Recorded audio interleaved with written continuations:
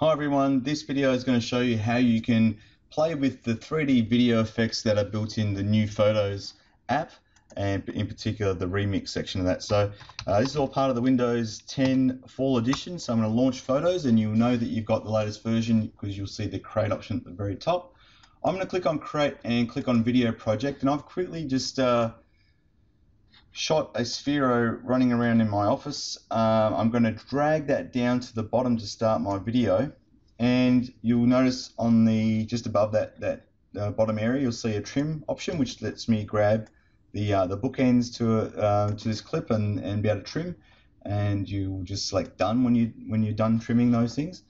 So we're going to have a look at the 3D effects and how we can play with 3D effects. These are things that have been made simple in this program and normally would take ages to master in Adobe Premiere or After Effects. So what I can do is apply an effect. So I'm going to drag this atomic motion onto the ball, and I might just resize that to be a little bit smaller. And in the properties section on the right hand side there's an attached to point.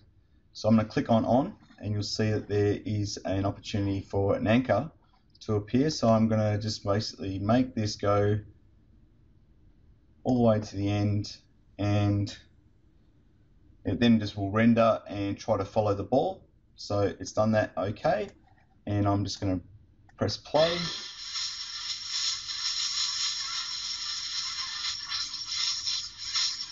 Okay, you can see how that's done that really well. I might add another effect now and look at an explosion. So at the point that it hits that mark there, I might make the Sphero explode.